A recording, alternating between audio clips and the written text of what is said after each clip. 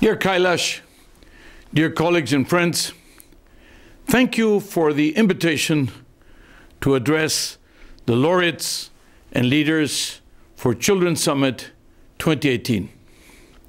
Now, this year, it brings together so many stakeholders and experts from around the globe to focus on children on the move. Now, ensuring child well-being is one of the most important aspects of our work.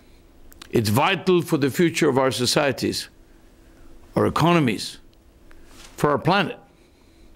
And yet, too many children, especially those on the move, face huge challenges today, such as a high risk of poverty, no or low quality education, forced labor, violence, trafficking, to name just a few. The numbers are sobering. In 2016, over 12 million children around the world were living as refugees or asylum seekers, while an estimated 23 million children were living in internal displacement. 16 million of them as a result of conflict, and 7 million due to natural disasters. Now, the data, of course, is many times incomplete. There are many reporting gaps. So perhaps the true number of children driven from their homes remains unknown and could very well be significantly higher than these estimates. This is why the OECD is working to develop a more holistic approach to protect and support children on the move, and to help their families integrate effectively in their new countries, in their new working conditions. For example, the OECD recently launched a call so that we could get together with the UNICEF and the United Nations High Commissioner for the Refugees so that we could have a joint action, that included, by the way, the International Organization for Migration, Eurostat on the side of statistical collection, so that we could have better data, so that we could understand the patterns of global migration. I have to say the OECD has been gathering evidence. Now I think this year we will publish the 42nd annual edition of the International Migration Outlook. So it's not like we are, coming new to this, but basically what you're having is a joint effort by a number of the organizations that have something to do with it so that we could together produce a better outcome. And this concerted effort can help us to design and develop policies focused on supporting vulnerable groups of refugees, like children, perhaps the most vulnerable of all the refugees.